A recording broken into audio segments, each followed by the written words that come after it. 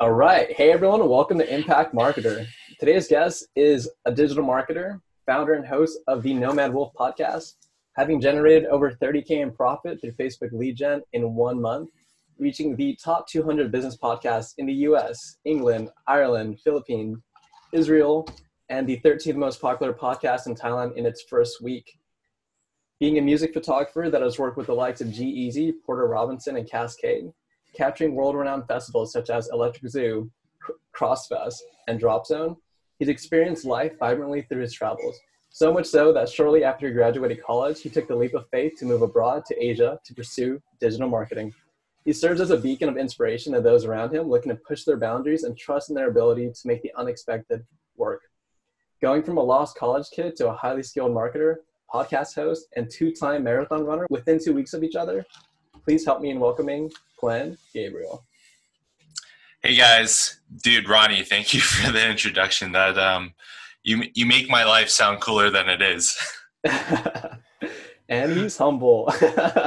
So happy to have you on, Glenn. Awesome to be here.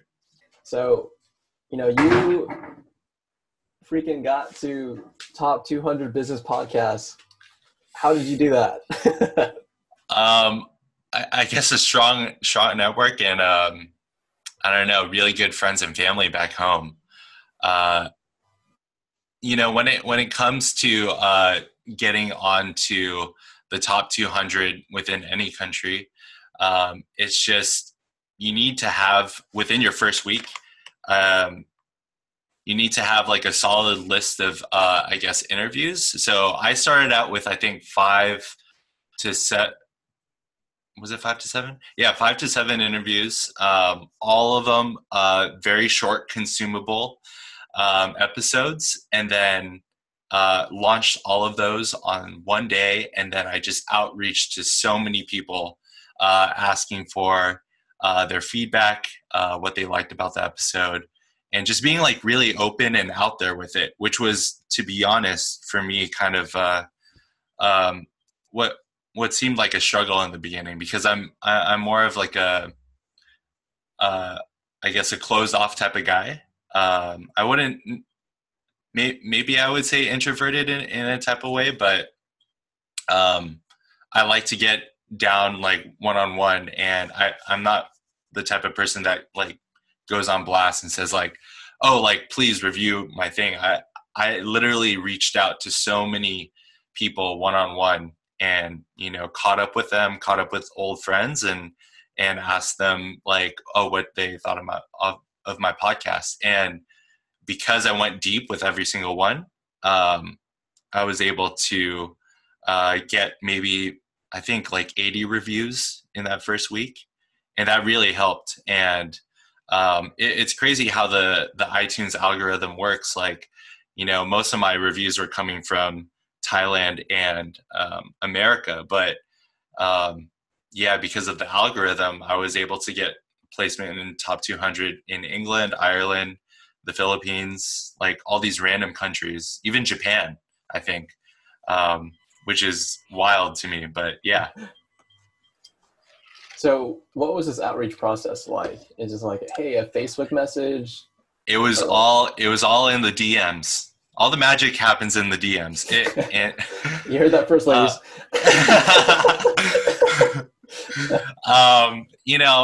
Like I said before, like there isn't too much madness in the method or anything. It's pretty straightforward. I just had a network, and I also had my podcast guests reach out to their network if they wanted to.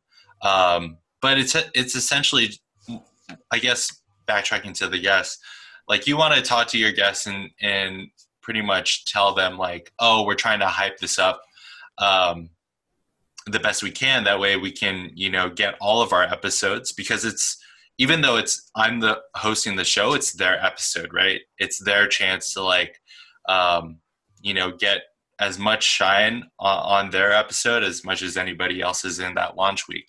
So being able to communicate that to them, and then also using my existing network, we are able to kind of get some synergy and some lift with that. No, that's a great point. That really reminds me of virtual summits. Yeah, And definitely, the definitely. positioning. It's so interesting because all the virtual summit work I've done has definitely prepped me for this. It seems Mm, like just a very natural progression into podcasting. yeah, yeah, yeah. And also the reverse too. Like I hope in 2020 that I could host a virtual summit as well. And I think the transition from podcasting to virtual summits or virtual summits back to podcasting, like there's so much, like they're pretty much the same thing. One's recorded, one's not, right? Or one's video recorded and one's not, right? You speak for yourself, bro. This is being recorded. Oh no! Hi um, guys. but no, I totally get what you mean, man. 100%. Yeah, I think summits are just like a glorified podcast, or like Yeah, podcast on steroids, or webinar on steroids. yeah. Um, yeah, super interesting, man. A question I have for you, because I battle with this internally, is like, was all that work you did worth it Like for the reaching podcast? out. Like, so you got what's the end game for your podcast? My end game for my podcast is, I don't know, I guess selfishly, I just want to expand my network and, always tap into uh, minds and people that inspire me. And there's two ways to look at the Nomad Wolf podcast. One is I interview location independent entrepreneurs or people that have been able to create their own lifestyle, um, and then also leverage social media or the internet to help power that, right? So that's, for me, I'm looking for other nomad wolves to get inspiration from. It's also me being the host of the Nomad Wolf podcast. I myself am just curious about everybody. And I want to be a nomad wolf myself and just explore. So I don't think my whole end game is, I mean, it would be awesome to turn Nomad Wolf into a brand. But I think right now I'm just kind of satisfying my own selfish reasons right now. And being able to share that message, which I feel like is, probably the easiest way to look at it right now, is just being able to deliver value, the value that I get selfishly, and to share it with people who want to listen. And that's just, to me, that's as simple as I want to take it right now. And if it grows into something, and if I have the time to grow it into something beyond just a podcast or beyond just a virtual summit, that would be awesome. But right now, I'm kind of within different projects that kind of consume more of my time. 100%, man. And I think everything you said is super spot on. Like, there's always a selfish and a selfless reason to everything that we do. Mm-hmm. And I definitely resonate with one of those points, man. Because, yeah, like when I'm having, I guess the beginning of this week, I was having not a rough week, but I was having a very busy week. I'm still having a busy week, but I jump on these calls and I get so inspired. Yeah. I'm just naturally there's just so much energy going on between these calls. And that was one of my reasons for starting a podcast was to be able to push these conversations into normalcy, to hopefully inspire the other person listening to this, which I hope you right now listening, I hope you feel that. Sending good vibes your way. That's really dope, man. And I'm gonna bug you a little bit more on this podcast stuff before we jump off, but how did you figure out the name and the positioning and all that? Because I know a lot of people struggle with creating offers. I guess with the name, I guess I have a weird fascination with wolves. And I guess so one of my biggest goals when I decided to take the leap to Thailand, it was a monetary goal, but it was a goal that I set in my mind that's tough enough for me to reach and challenge myself, and also make sure that I wouldn't be going home with like I said on my previous in the previous conversation, with my hands in my pockets. So upon reaching that goal, I wanted to get a wolf tattoo, and I guess since it's recorded, I can show it. Yeah, go ahead. So nice. This is on his left forearm for everyone listening. Yeah. So I don't know. My mom's my mom's one of my biggest fans. Like whose mom isn't, right? She's not a fan of tattoos at all. I mean, Filipino household, she's like anybody with a tattoo, like maybe there's something wrong with them. But anyways, like I positioned it in a way as a true marketer would, right? I positioned it in a way where every tattoo that I get, I have to earn, right? It's almost like a badge. So this was my first one, and I set the goal so big that I was like, if I reach this goal, then I deserve to have this wolf tattoo on me, right? I guess that same ethos kind of translated into my first marathon, my second marathon, and then I don't know why everything's with a marathon now, but every marathon that I've done, I've also gotten a tattoo within that country. But yeah, so that first tattoo was a wolf tattoo, and I've always been interested in the whole digital nomad lifestyle, and also there's a ton of online entrepreneurs out there making their own lives and careers just built on systems and things online. So for me to explore that, I feel like is sort of the nomad ethos. So integrating both of those two things seemed to me quite cool. And yeah, I guess, if I can outreach to more nomad wolves and, like I said before, create a brand out of it, that would be probably one of the coolest brands out there, in my opinion. Me too. I agree. This monetary goal, what was it? It was making it. I guess you introduced it earlier in the show, but it was making 30K profit on Facebook lead gen. Can you walk me through that story? Yeah. So I guess I'll share a little bit of it. So back in the days, do I want to share? Do I want to share some of this? Walk me through like your part in the story, I guess. Like, okay, so yeah.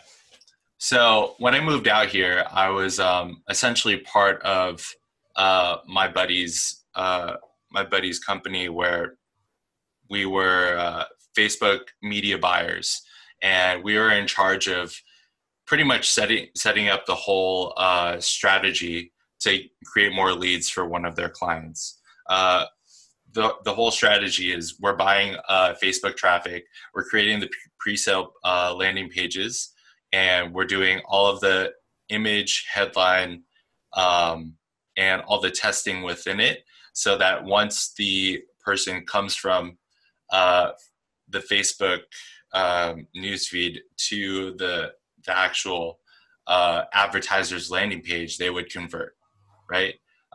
Pretty standard affiliate marketing there.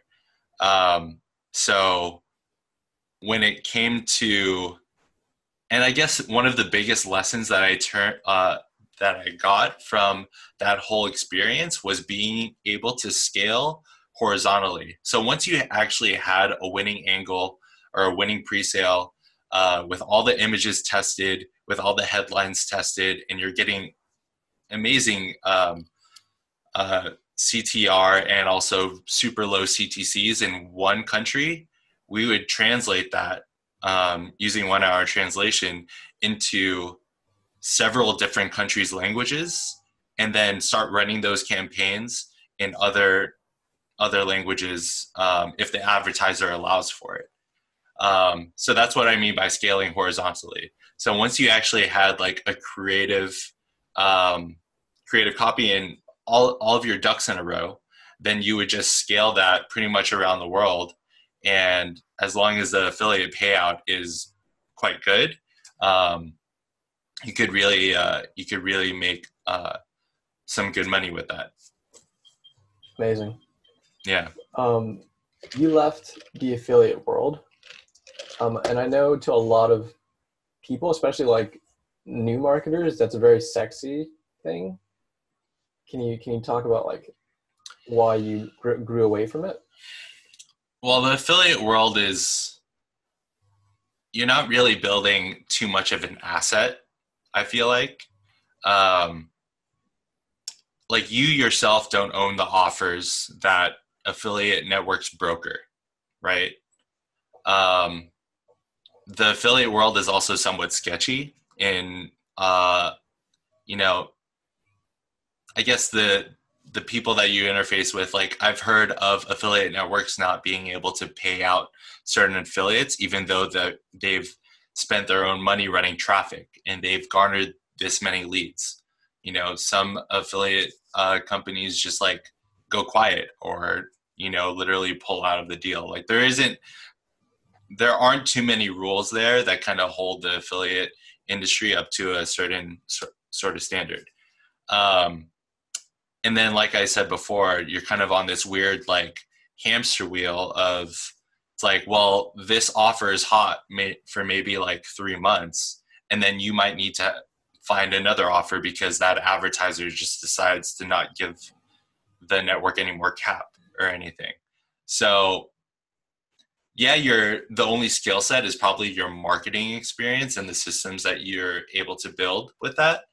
But when it comes to finding new offers that might go stale, you don't really get to have that. And that's why most of us pivoted to e-commerce and sourcing our own suppliers and trying to build up these little micro brands, is because we're trying to actually build an asset and being able to actually have products that actually serve customers, and it isn't just a lead anymore. It's more like, oh, they actually, you know, have a problem, this product solves it, and then hopefully grow that into a brand, right?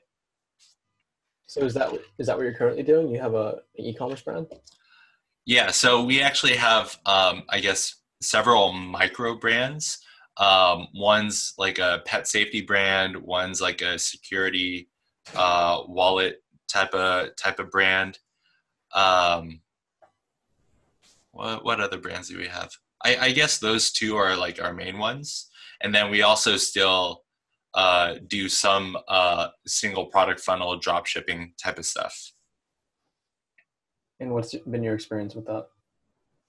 Well, the transition from affiliate to this has been, well, with affiliate, you're kind of on your own. You're making the angles, setting up the whole thing, right? From start to finish. And that was cool because like you're pretty entrepreneurial in your sense. You had full creative control over the whole thing, and also your Facebook media buying.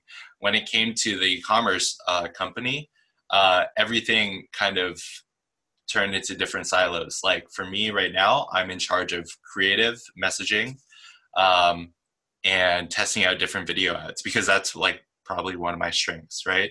And then we actually have another guy who's primarily focused on Facebook media buying, and then one that's PM. And you know, it's actually turned into a full-fledged company out here in Thailand now, where everybody has specific roles that they're particularly good at.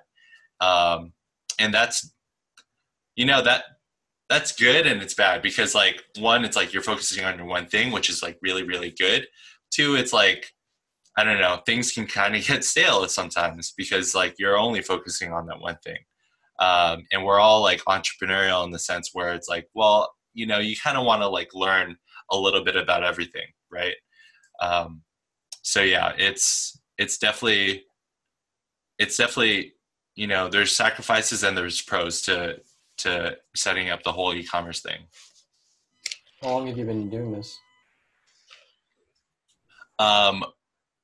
the commerce maybe about a year now. Okay, that's pretty cool. Yeah. And this innate need to express as an entrepreneur, what have you been doing about that? So one was the podcast. By being able to network and just pick the minds of other people that are doing different stuff, that has been a really big catalyst in terms of just being able to explore and just learn about what other marketers or entrepreneurs are doing. And then on the other side of that, I'm also setting up my own agency, and I'm also helping with you and Eric Yang's agency, Lead Next Gen. So I kind of have I'm definitely satisfying a huge need of like learning and picking up different things and being in the perspective of other types of people. And I think that's the only way that you're able to, or one of the ways that you're able to kind of grow, is by being able to put yourself into the shoes of other people and understand,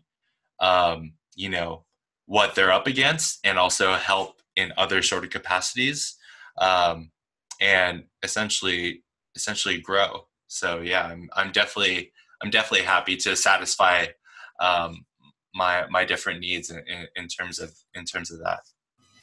On that notion, what's been your takeaways from working with me and Eric? High performance, being part of a high performing team. It's humbling, and it's also pretty fucking cool. We can cuss here, right? Yeah. Fuck yeah. Okay. All right. Like, I am just in awe of you two, because you got, and also Lauren as well. Shout out Lauren.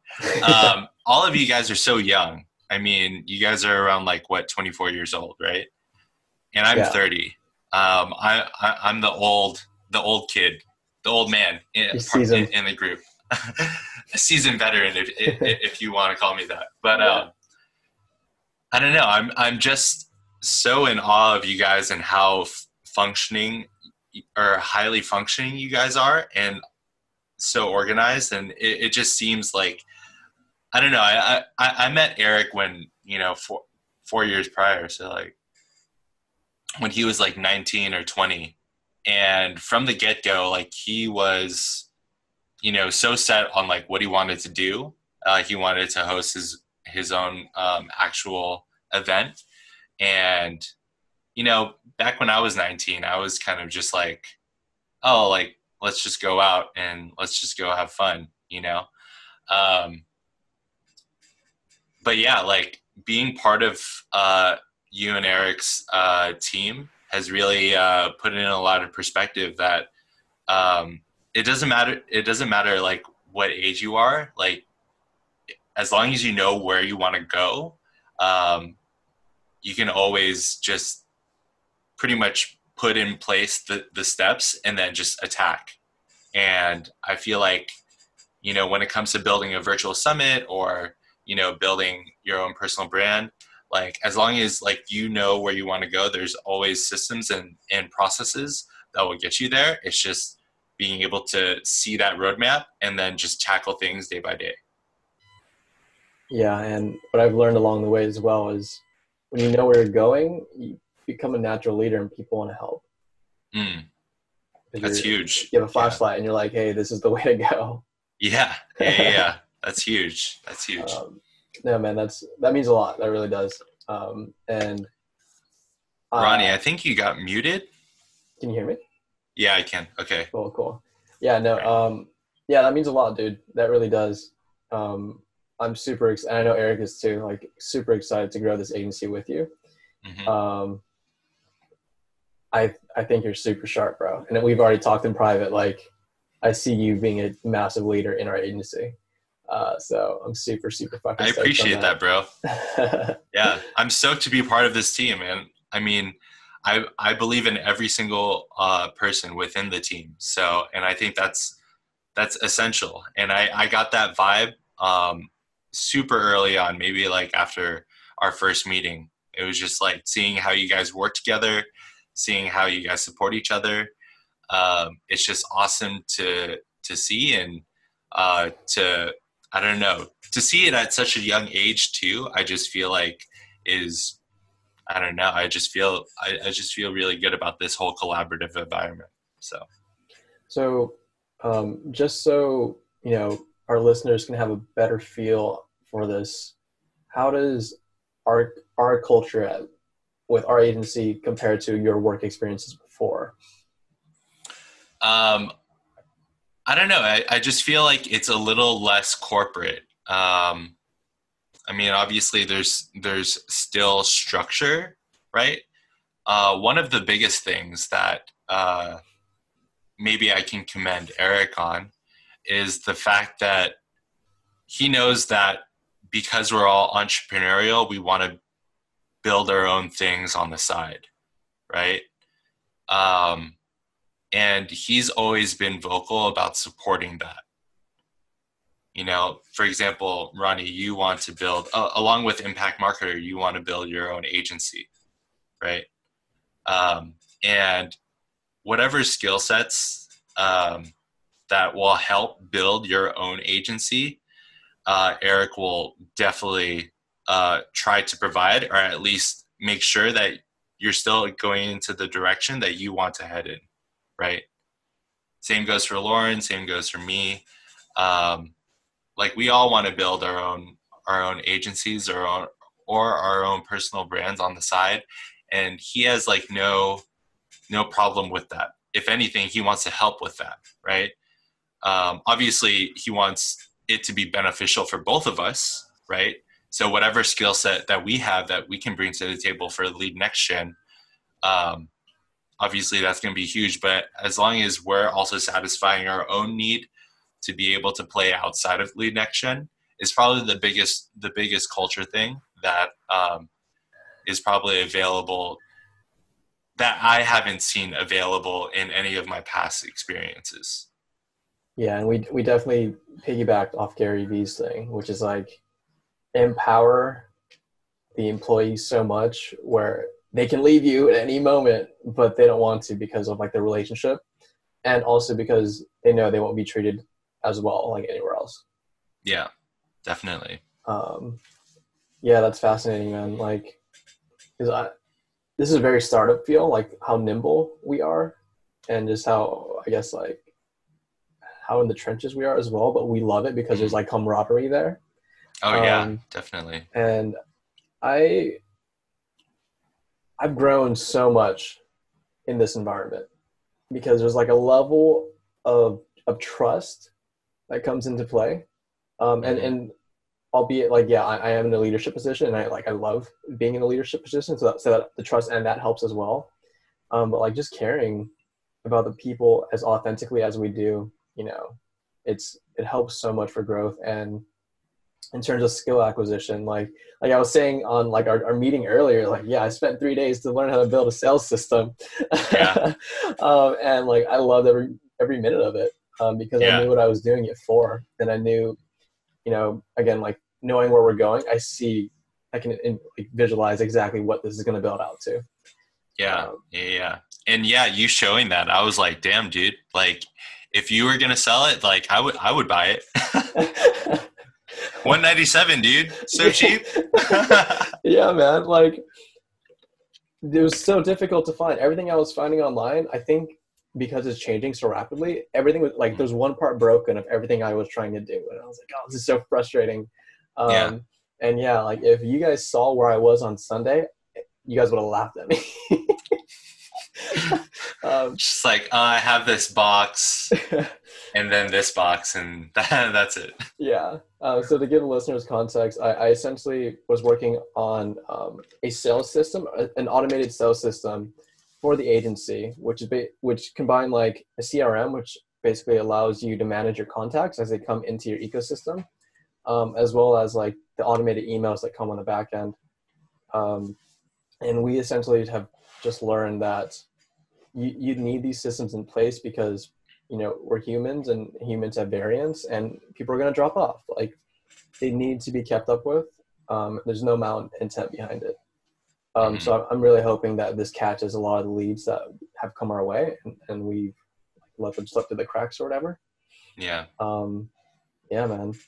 Yeah, it's exciting. What are your thoughts on also integrating a ManyChat sales sequence on top of your active campaign sales sequence? I'm super open to it. Yeah, we should So definitely talk. yeah, for sure, man. Yeah, I wanted this just to be like the skeleton. Of This course. is just the foundation, man. And then this can become so many things, like the front end offer. So right now, I think the listeners will find value in this. Like the current offer we're running is have, first off, understand the avatar, what's their top of mind pain, and then develop something consumable but also desirable. So like a 1 to 2 page, highly valuable and actionable PDF. When someone registers to get that PDF, they get thrown onto a thank you page that has a special offer for like a $300 call for free with our agency. And so the minute they apply and book that call is when they enter the sales ecosystem. And so, yeah, like that's only one offer. And then this is malleable and can be used for every single offer at this point. Yeah. I just know Eric's been trying to do sales, but he doesn't have a CRM, which is like absolute nonsense to do sales without this. Yeah. Yeah, man. Getting into, go ahead. Just curious, when it comes to people seeing this PDF, are you running ads or are you just posting it into groups, or like how do people see that there is a PDF in the first place? Like what is your plan for that? So we're going to be sending traffic. Mm. Yeah.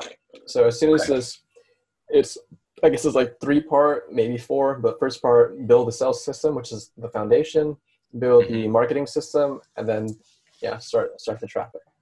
Cool. Mm-hmm. Exciting, man. And, I want to get into, you mentioned ManyChat, like, yeah.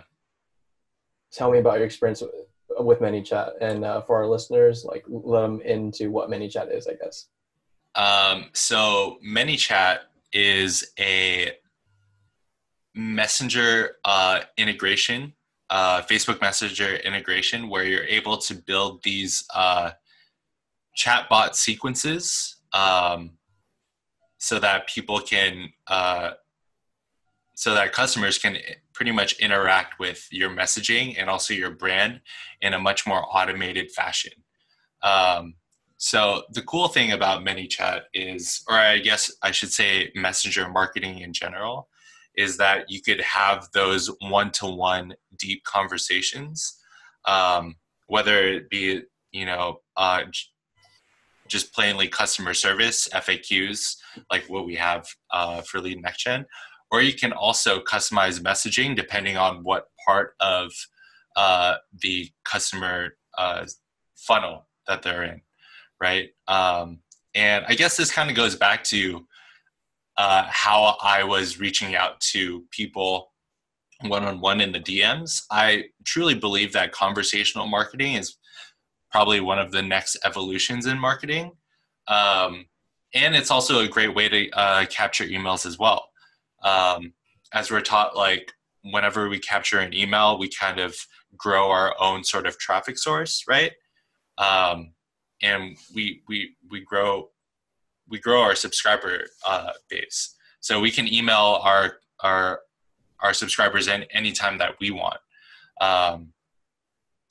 When it comes to messenger marketing, we're kind of under that whole Facebook umbrella, so we don't essentially own the traffic really, and there's definitely some rules that we need to play within the Facebook playground.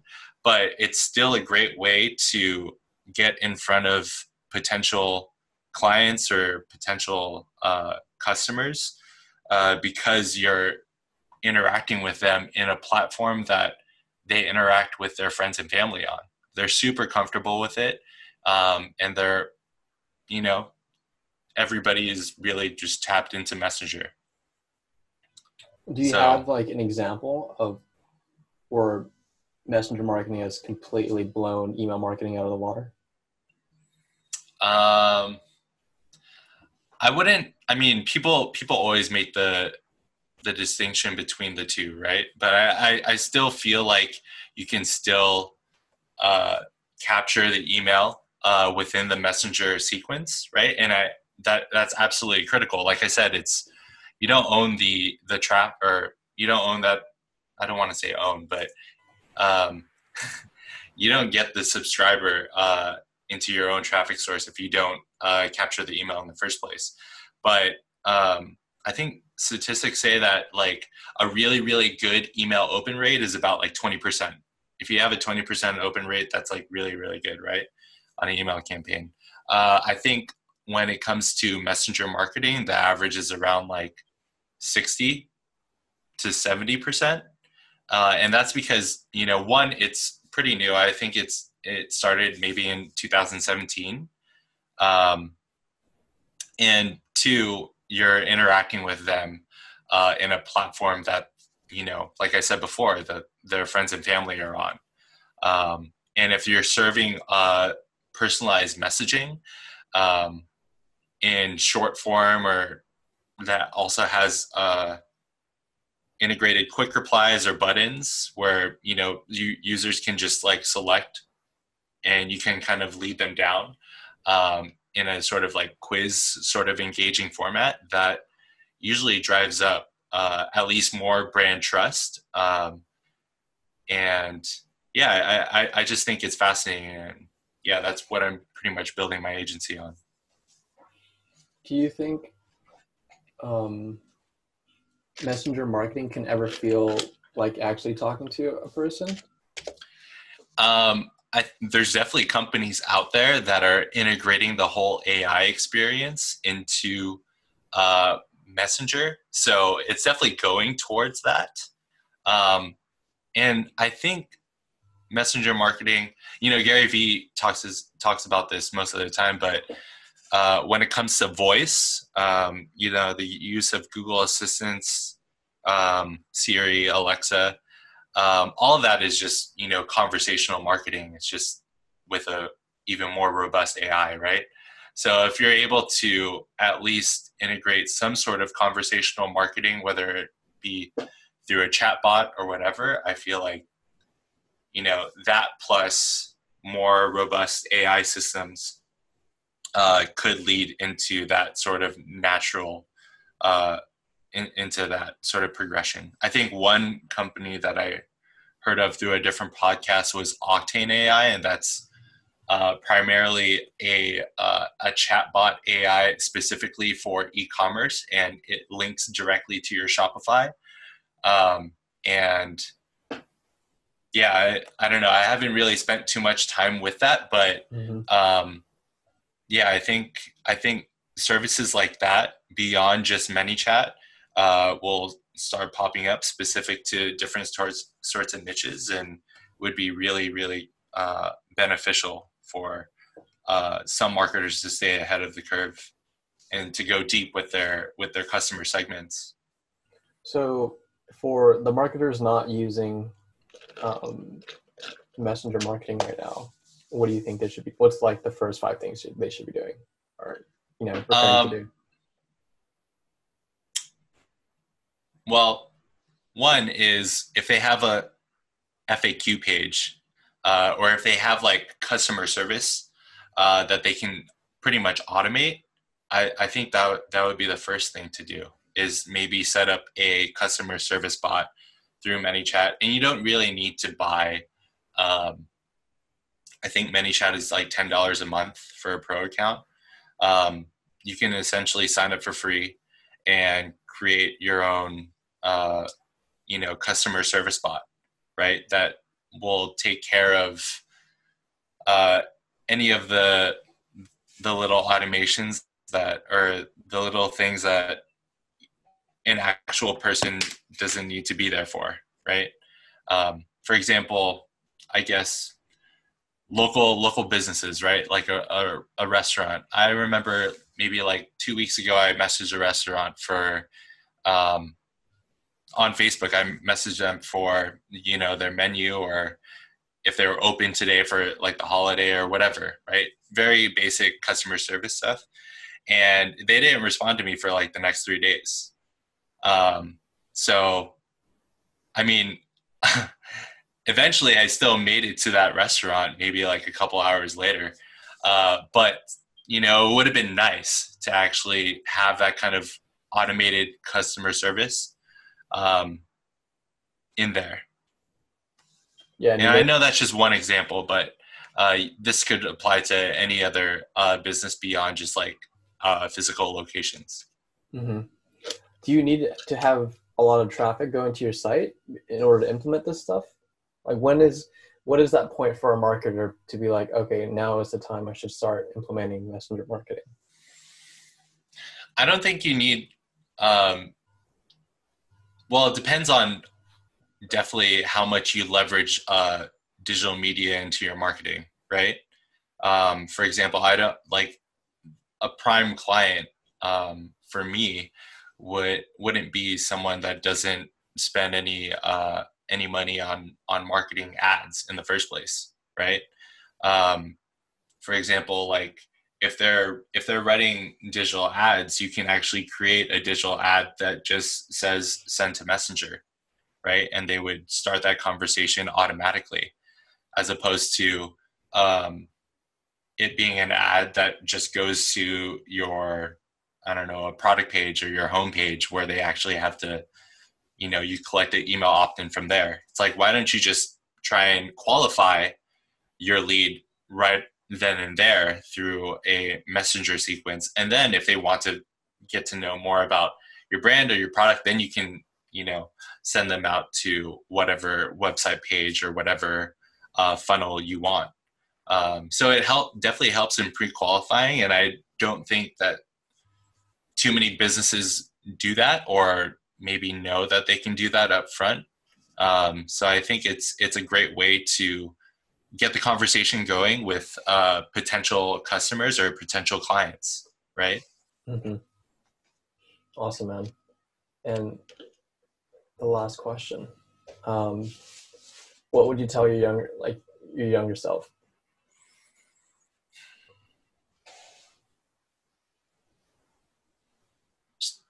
I mean, it's still something that I contend with day by day, but it's just being purely patient, and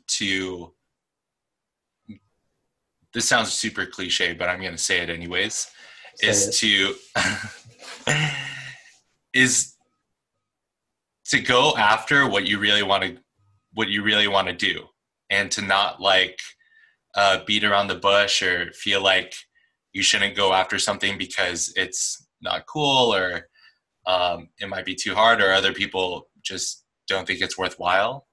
And, you know, I guess this stems from the fact that, you know, when I went to university, growing up in an Asian household, I was kind of pushed towards a very stable career choice, right? And, you know, me and my buddy Rob, like, we came across internet marketing studying abroad in our junior year, our third year. And automatically we wanted to change our majors to, you know, advertising or marketing, right? But we had to stick with biochemistry because that's what we were doing, and we were already hitting upper divs. And I feel like we wasted a lot of time. We knew what we wanted, and it's weird how life works, because that's eventually what came out as the truth on the end, right? But we definitely wasted maybe a good amount of time, I guess, dabbling in things that weren't for us. But we, you know, there's two ways to look at it. You know what you want because you've dabbled into stuff that you clearly aren't, right? So that brought us a lot of clarity. And who knows if we didn't go that way, but at the same time, you know, once you know where you want to go, and it's funny how we were talking about like direction and everything earlier. Once you know where you want to go, it's just a matter of just doing the work and getting there, right? But also coupled with the patience that you're not going to get everything that you want right then and there, even if you put in all of the work within 1 week, right? Like there's always an ultimate potential that you're always striving for, your metaphorical North Star or whatever. But that's a very, very long journey, and you're not going to get everything, and you're definitely going to have setbacks, right? On the way to get there. You might have some detours, you might change your mind, but having the patience to recognize that you are still heading in that direction, even with the setbacks, is something that I would remind myself early on, you know? And yeah, that's pretty much it. I love it, dude. Thanks so much, Glenn. Where can people find you? You can find me on iTunes or Google Podcast. Just search for the Nomad Wolf Podcast. You can also connect with me on, I guess, my website. It's glennand.co, GLENNAND.co. You can find me on Facebook, and you can find me on Instagram at Stokes.zip. That's STOKES.zip. Yeah, and I look forward to connecting with you all if you decide to reach out. Beautiful. Thanks so much, Glenn. No worries. Thanks, Ronnie.